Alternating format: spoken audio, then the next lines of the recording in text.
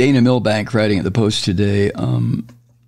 He had a headline that said the GOP response to Trump is one hell of an indictment.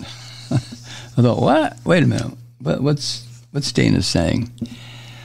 But I agree with him. It really is no surprise that these scum in the U.S. House, the Christian fascists in the U.S. House, leaped to Trump's defense after news of the indictment broke yesterday. And as Milbank points out, what was really striking, and I agree, really got my attention too, was how many of these elected so-called Republican officials now sound just like Trump. It's been a complete body snatcher thing. It really has. Trump, in his statement, after he found out that finally he was going to have to go to a court of law with some serious charges against him, he said, political persecution. Well, immediately, Paul Gosar, this little Nazi prick from Arizona, and Claudia Tenney, another little Nazi prick from New York, and Diana Harshbarger from Tennessee, and Josh Bretschin from Oklahoma, in unison, they all said, political prosecution. Persecution. And then Trump announced on his toy website, blatant election interference.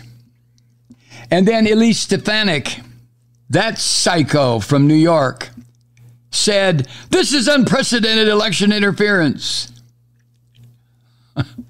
And House Speaker, the little cowardly prick Kevin McCarthy, he had to pipe up, an attempt to interfere in our presidential election. And then Trump said, witch hunt. And George Santos, that little phony bastard, and Lauren Boebert, and Ralph Norman of South Carolina, and the child raping Matt Gaetz, and all of them piped up, witch hunt, witch hunt. And then Trump said, weaponizing our justice system. And then the Klansman without the hoods, Steve Scalise, the majority leader from Louisiana, and David Rouser from North Carolina, and Austin Scott from here in Georgia, and Rich McCormick from here in Georgia, they all joined in. Weaponizing! Weaponizing! It's incredible. They're like magpies. And they copied what Trump was saying in other ways, too, in their vulgarity. The Q bitch from here in Georgia, Marjorie Greene, she said, enough of this witch hunt bullshit. Representative Brian Mast of Florida, this is complete and utter bullshit. Ronnie Jackson, that Dr. Freak, who is now a representative from Texas, witch hunt. Alvin Bragg is a national embarrassment. And they were demanding vengeance, too. Darrell Issa, that crazy bastard from California. No, he's not dead. He's still around. He said, Hunter Biden, call your lawyers. Oh, that's so cute. That really is Darrell. What was he, a car salesman, I think, and was indicted so many times. And the little weasel, Kevin McCarthy, said, the House of Representatives will hold Alvin Bragg and his unprecedented abuse of power to account. Oh, the fuck you will. You're not going to do nothing of the sort. Shut up. Sit down. Go ask Marjorie. Go ask Lauren Boebert if you can go behind the Capitol building and pee. Jesus. Ronnie Jackson tweeted this. When Trump wins, these people will pay. And Paul Gosar, that little slimy rat, he added this. The regime occupying our country and systematically killing America is most afraid of President Donald J. Trump. And here's the thing, the Orange Vomit watches and listens to all this, and it's like it's better for him than masturbating. I mean, it really is. He just loves this. It gives him a rush that he hasn't had since the last time he tried to rape a porn star for 30 seconds. But it's sexual to Trump. He loves it. Oh, God, that's disgusting. The little rats now, the little Nazi rats that are running around this country, And now they have a real cause they can get behind, stopping the proper, justifiable, legal, constitutional prosecution of a criminal, grifting son of a bitch who has skated all his life away from any kind of accountability. And now it seems like maybe that little spider trap door is going to close on him. Let's hope. Who else? Oh, yeah, Paul Gosar again. He said, the regime occupying our country and systematically killing America is most afraid of President Donald J. Trump. Oh, my God.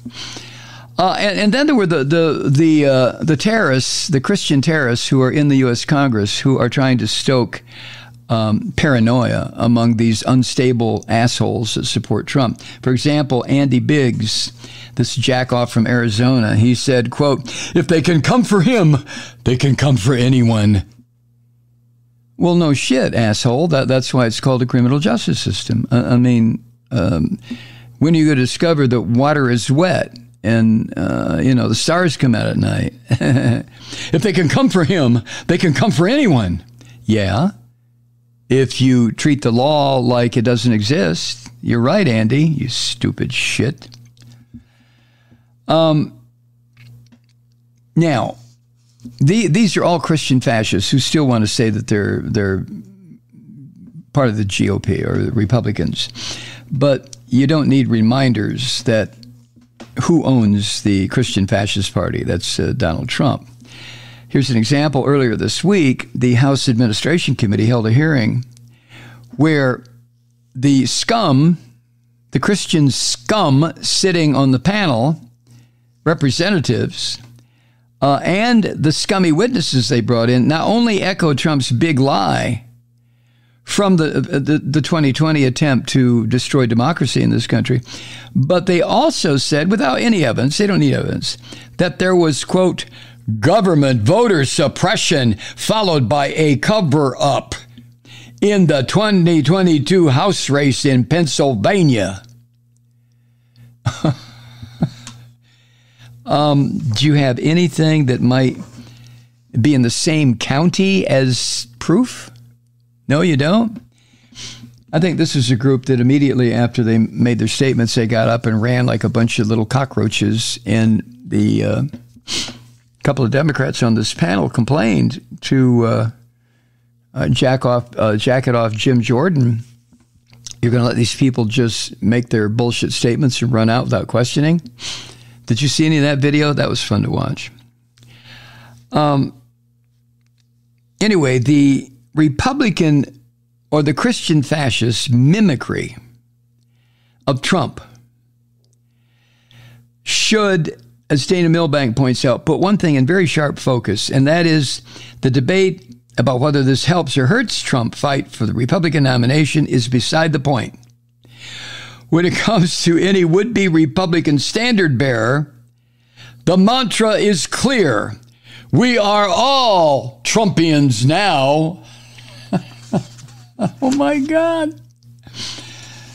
Oh. So,